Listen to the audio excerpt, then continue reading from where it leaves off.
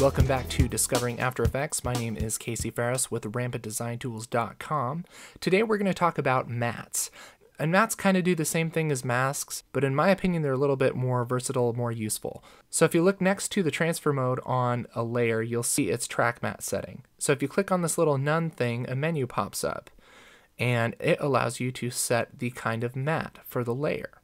A matte is basically a layer that controls the transparency of another layer.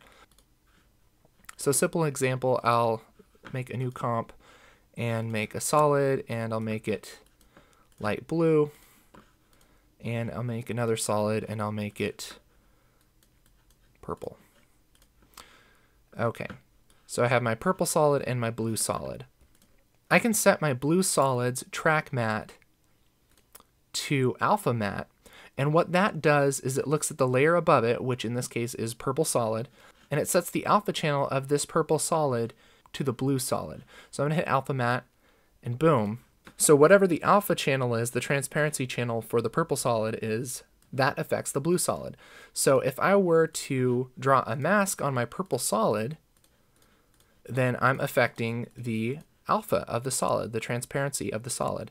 So I have this weird little shape thing, and if I click my little eyeball here, you see it applies to the blue as well. What's interesting is I can move this blue layer around, and it's still behind this purple solid.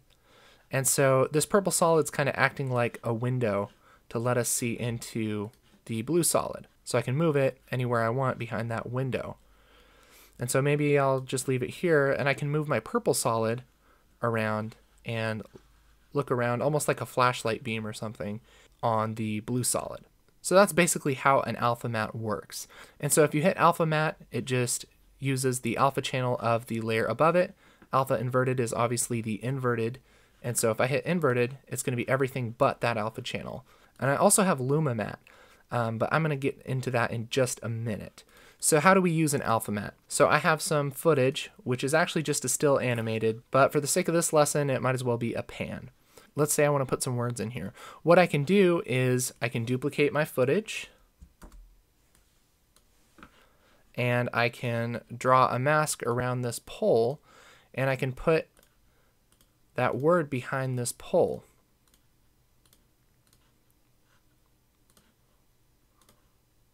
And obviously you take some time doing that, but that's basically the idea, that the words go behind the stoplights and everything. So I have my signs and my lights on one layer, my yay mattes text on another layer, and my background layer. But when I move, it doesn't really work. It's kind of annoying. And so I can do a couple things. I can either take my mask path and animate it, which in this case will work pretty well. So I can move this over. And now, even though it's kind of a crappy mask, it works pretty well. But if I do all this work on this layer, roto out my signs and my lights and make it perfect, I'm kind of stuck with using that layer. Maybe I wanted to put an adjustment layer on and just affect these lights, or maybe I wanted to add some depth of field effects. It kind of sucks because I don't really have an easy way to put this mask on another layer. I can kind of copy and paste it, but it might not show up right, and it's an okay way to do it, and you can get by.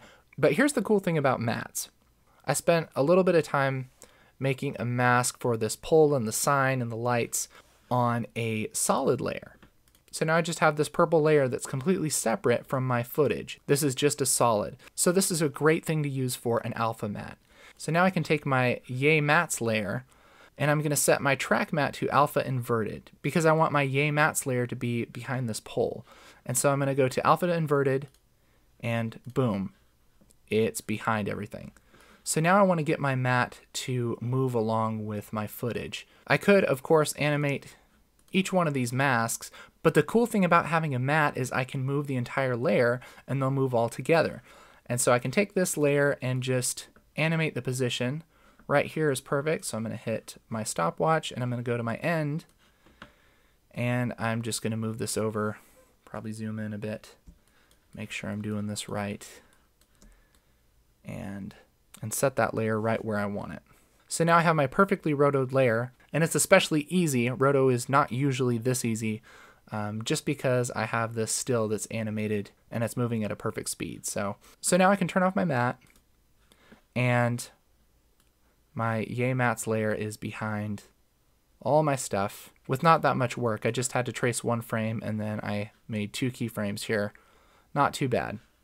And the cool part about this is I can duplicate this matte, and let's say I wanted to add an adjustment layer.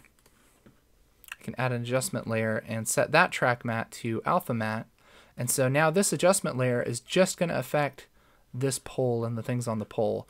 So maybe I want to make that darker. I can just darken down that pole, no problem. And all my animation and everything is still there. And it's just kind of a nice way to duplicate your masks and kind of save them as its own layer and kind of keep things organized a little better. So that's why I like alpha mattes so much. Another cool thing about alpha mattes is sometimes I don't even have to draw a mask on a layer to get the same effect. So I'm going to make a new text layer, and I'm going to call it Alpha Dog, because that is the coolest thing I could think of with the word alpha in it. So there's my Alpha Dog text layer. And so now maybe I want to throw a texture on there. I'm going to grab this texture. It's kind of this purple wood. So let's say I want to make these letters kind of this wood texture. What I can do is just take this texture and set the alpha matte to my Alpha Dog text layer, and there it is. That took like 2 seconds. I have my texturized letters. You can also use this to kind of add a texture to a certain layer without adding it to the bottom layers. Now check this out. I can duplicate this Alpha Dog, and maybe I'll make it this orangish color. There's my Alpha Dog layer, and I'm going to put it under my texture. And now I can set the mode of my texture, which is still using Alpha Dog as a matte. I can set that to multiply, and there I have a texture on my colored layer. And so now I can change this color without doing anything complicated, and I still have my texture. So pretty cool. Okay, so now let's talk about Luma Mattes. Here I have a still, and I'm just going to show you really quick what a Luma Matte does. I'm going to make a new solid, doesn't matter what color it is, and I'm going to go to Effects, and I'm going to generate a ramp. And this just makes a black and white gradient. So I'm going to take this gradient and call this my Luma Matte. And I'm going to set my track matte for this layer as a Luma Matte.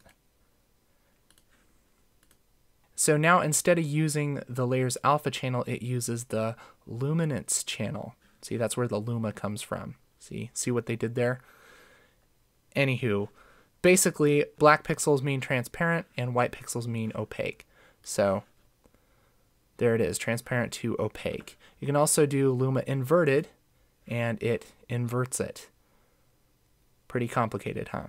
So now that you're an expert at Luma Mattes, I'm going to show you a really, really cool trick. This is one of the most useful tricks I've ever learned, and it's making a Luma Matte out of footage. So here I have some footage of this water tower, and it's bouncing up and down because it's a handheld shot. And here's the thing, the sky looks pretty good, but this building is a little bit dark, and let's say I want to make that a little bit lighter. There's a few ways to do that. I can trace over it with a mask and lighten it, and then roto it with a mask. I can also do that with an alpha matte, but because this is such a high contrast line here, I can pull a Luma Matte from this footage and save myself a lot of time. So check this out. I'm going to duplicate this footage, and I'm going to apply an effect to it under Color Correction, Colorama. And what Colorama does is it takes information from this image and it maps it to a color. And so the default input phase, that's like where you get the information, is from intensity, which is brightness basically. And so output cycle, and so what it's doing is making the brighter pixels this pink, blue, green color, and the darker pixels the yellowish, orangish, red color. So under my presets, I can go to ramp gray, and that pretty much turns it into a black and white image. So the brightest pixels are white, darkest pixels are black. So it actually makes sense instead of looking like some kind of acid trip thing. So I can click anywhere in this wheel to add a swatch. So I'm going to click over to the left, and I'm going to add pure white, and click onto the right, and I'm going to add black. And so this is mapping a certain brightness of pixels to pure black or pure white. And you'll see how all the darker pixels here have turned almost to black. And I can move this and change it a little bit. I can also bring my white over, and you see how it blows out the sky there. That's good because I want to have the least amount of gray possible. One thing I don't want to do is have these right next to each other though, because it makes the edges too sharp and it ends up looking unnatural. So I'm just going to leave a little bit of gray there. And so I have this nice ridge between this building and the sky, pretty well defined. Now I'm going to make a new solid just so I can see what I'm doing. And I'll make it orange. And I'll put it in between my layers, and I'm going to name them just so I don't get confused. Luma. Okay. And I'm going to set this track matte to Luma Matte. So now I can see all my orange is actually the white pixels, and so I get a pretty good image of my sky, basically the whole sky. The only problem is there's some stuff going on down here, and the water tower looks a little bit weird. So I'm going to delete my solid, and I'm going to duplicate my footage. So here's footage 2. I'm going to call this brighter,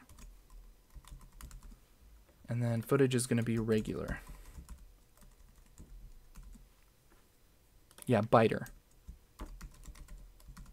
Awesome, so brighter. Now I'm going to take this brighter footage and go to color correction and go to curves, and I'm just going to focus on how this building looks. And so I'm going to boost some of the midtones and just make that building look a little bit better, and I can see the difference here. And so just brightening out that building, but it's also brightening my sky, which is exactly the reason why I pulled my Luma Matte. So I'm going to set this brighter layers track matte to Luma inverted because I only want it to affect the pixels that are black. So Luma inverted, and there we go. I have basically a normal looking sky, and I have a better looking building. And so the only problem is, and it doesn't look too bad, but this water tower is looking a little bit weird. You can see the difference there. And so I want to keep those nice crisp blacks.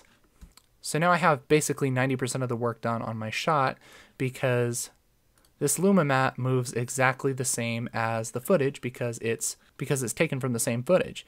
So now I just want to make my water tower look a little better. So I'm just going to select my brighter layer and just draw a mask, something like this, and just kind of mask off this right part of this image. I'm going to hit M for mask, and I'm going to set this mask to subtract, and I'm going to feather it quite a bit just so nobody knows. So now you can see the difference of my mask. This water tower still looks good, but I'm brightening the building up. That's what I want. That looks good. And now all I have to do is just pretty roughly animate my mask. And because it's feathered and because it's a subtle change anyway, you probably won't notice this edge very much. I'm just going to really roughly animate my mask path and make it so it's brightening everything but that water tower, because I don't want that water tower to be bright. I hate water towers. That's not looking too bad. Of course, if I were rotoing this would be horrible, and it would take a long time, but just because I'm basically just limiting the effects of that layer, this will do pretty well. And so let's look at it. So there's my footage. Can't tell I messed with it at all, but this looks better, almost like a HDR video or something like that. So that's just a simple way to save yourself a lot of work by using a Luma Matte instead of rotoing all these edges. And that is a huge time saver. And time savers save time.